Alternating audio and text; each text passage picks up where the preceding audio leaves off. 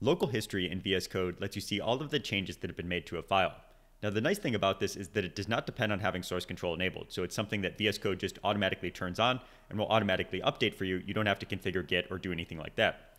Let's take a look at it in this TypeScript project. So I'm going to go into a TypeScript file here, and I've opened up the timeline view over in the Explorer. So again, I've expanded the timeline view. I've also gone into the timeline view and gone over to the little filter here and made sure that local history is enabled.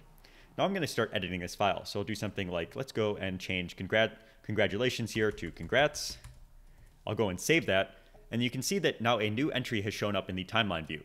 Now this is the local history view. So we're seeing local history entries here. And it's telling us that the file was saved. If I actually go and hover over this, we can see that sure enough, the file was saved, and it tells us the time when the file was saved as well. Now I'm going to go make another edit. So I'll add an exclamation mark and then save again. You can see that a new entry has shown up in the list. And finally, just to get one more entry, I'll actually go and rename disposables here using F2 to trigger a rename. And I'll go and call this disposable instead, save that file, and you can see I have a more descriptive entry of what actually happened here. Again, I'm having to save the file to the disk each time. Now, where local history becomes most interesting, though, is that you can actually browse the previous versions of the file. So if I wanted to compare one of these old versions of the file to the current version, I can just go and click on it. And I get this nice diff view that's showing all of the changes between this version of the file and the current version.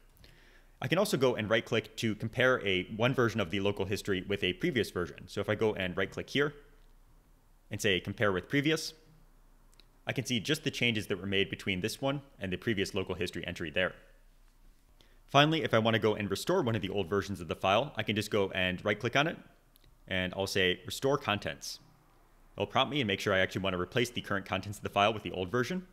But now I've gone and restored the contents here, and I can go and save. You can see that I have a file restored and then a file saved entry after restoring the contents. So that's a quick introduction to the local history feature in VS Code. It lets you browse the history of a file, and you can even perform diffs or revert the file to a previous version.